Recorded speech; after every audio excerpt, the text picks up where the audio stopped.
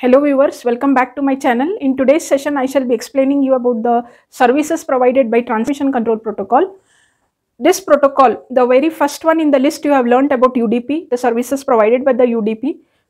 Similar way, you should also know the services that are provided by the TCP, transmission control protocol. The list is here, so I shall explain you one by one the services. The first one in the list is process to process communication. So this particular service I have been explaining when I started telling you about the services at the transport layer, services by the UDP. Once again, here you are going to see the same point, process to process communication. So without this, the no transport layer will function. You have the client and the server. Transmission control protocol or any transport layer protocol works in the client server paradigm. So here you have the TCP IP protocol suite. Here you have the TCP IP protocol suite at the receiver side. This is the application layer and this is the transport layer.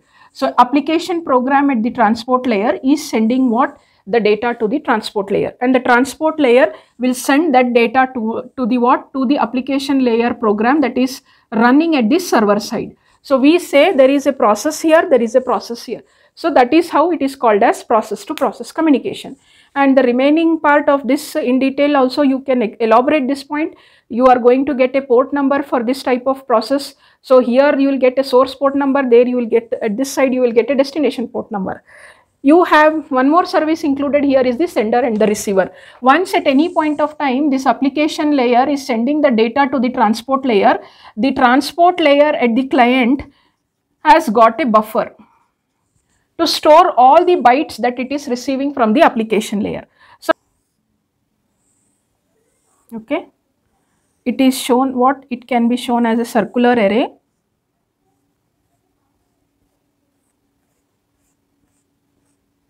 So each location in the array is storing a byte. So this is called as the sending buffer. The buffer at the sender side, you call it as a sending buffer. Similarly, at the server side also you have a buffer at the receiver side. So the receiver side buffer is also storing what? All the bytes that it is receiving from this. So as and when the bytes travel, no, suppose if I am showing you with this particular, the bytes start getting from here, the byte starts storing at the receiver side. So we say there is a buffer at the sender side and there is a buffer at the receiver side. So once the receiver stores the bytes in the buffer, later it will send these bytes towards what? The application program that is running at its own side. So this is how we can say sender and the receiving buffers are there. And also there is one more concept here in the transmission control protocol. It is called as segment. Once these bytes are saved here, all these bytes here travel in a form of a segment. Segment consists of what? The different byte. So I'll just draw this segment in a bigger font. Suppose if this is the segment consists of what? The different bytes. So you should remember the concept of the segment here. Whatever are the bytes that is received from the application layer program, the transport layer will what? Put certain bytes into one segment. Let us assume that a segment may have 1000 bytes. Then all these 1000 bytes are included in one segment and it is sent towards the receiver. So this segment is also one of the concept in the transmission control protocol. And each of the byte, whatever is there, a byte number is given to this. Every byte will have some number. If the byte number in this case is, let us take 601, the first one, the second one will be 602, the third one will be 603. Like this you will have for each of the byte a byte number. So if you are starting, if the segment carries 1000 bytes, the first byte number will be 601 and plus 1000 if you add, that will be the last byte number. So 601 is the first byte number. So the last byte or number will be 1601 because the segment carries 1000 bytes. So this is how is the concept of segment. Always you should tell that the data is transferred in the form of segments here in transmission control protocol. Then you have one more service included called as full duplex communication. Full duplex communication, the data can be sent from the sender to the receiver. At the same time, the server can also send the data to the sender. So that means now when you are having in a full duplex communication, you should have what? The client should also maintain one more receiver, one more buffer, sorry. So sender buffer and receiver buffer. And whereas the server will maintain receiver buffer as well as the sender buffer, because it can act both as a sender and receiver. This we can also act as a both sender and receiver, because it supports what? Full duplex communication. The data can be sent in both the directions. The next one is multiplexing and demultiplexing. This feature I have explained in UDP as well in transport layer. Once again, I'll just try to repeat. There will be different processes running at what? The application layer. All these processes I can just show with this symbol. Okay, if all these processes will be what? Collected by one transport layer. Since transport layer is one, we say multiplexing. Multiplexing, because it is taking many process and the entity, receiving entity is one, many to one. Whereas at the receiver side, the transport layer is definitely one only, and it is received, the data it will send to the different processes at the receiver side. Here it is what? One to many. Sender side it is many to one, at the receiver side it is one to many. Remember, I'll just repeat once again. Multiplexing and demultiplexing, many processes running at the application layer. Transport layer is one entity receiving all these processes. At the sender side, the transport layer is again one entity sending all the data that is received to all the respective processes. So this way we say multiplexing and demultiplexing happening. What about the next service? The connection oriented service. Transport layer is a transmission control protocol is having what feature? Connection oriented feature, whereas UDP was connection less protocol. So what is the difference?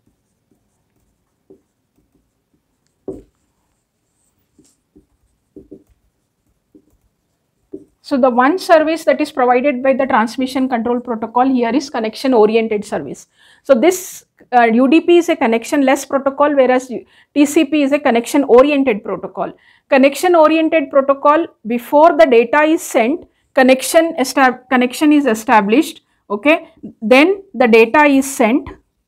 After the data is sent successfully, the connection is terminated. That means you are having these three phases whenever we say a particular protocol is connection oriented. Establish the connection, then send the data, and then terminate the connection. In UDP, what was happening is directly the sender started sending the data without having any connection establishment.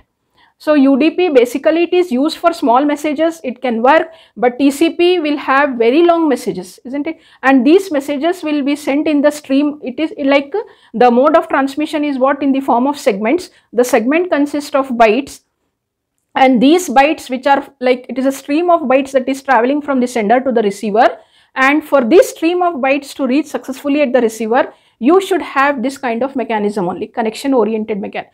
First, try to establish the connection. That means the server should also be ready to accept the data. Connection oriented is, first the sender is trying to send a request, like, are you ready to take the data from me? Are you ready to take the request from me? When the sender replies yes, only then we say the sender, when the receiver replies yes, then the sender will start sending the data. Once the data is received by the receiver, that is, it reaches the server, then the connection termination should happen. Once again, the connection, that means the server and the client will close the connection. So this is called as connection oriented service. You have the reliable service. Basically, we want what? Reliable service. In the transmission in networking, if a packet is reaching the server, the sender should come to know that the packet has reached the server successfully. And in transmission control protocol, it is done how the receiver, this is the sender, the receiver will send an acknowledgement. The sender has sent the data or the segment or the packet to the receiver, and the receiver is sending an acknowledgement. An acknowledgement is a clear indication that the packet is received at the receiver side. But in UDP, this was not there. Even if the packet is lost during transmission, UDP does not care about this. Whereas in TCP, because you have error control mechanism, the sender will come to know if there is a loss of packet during transmission, or if the packet has reached correctly at the destination, then the sender is receiving an acknowledgement from the receiver.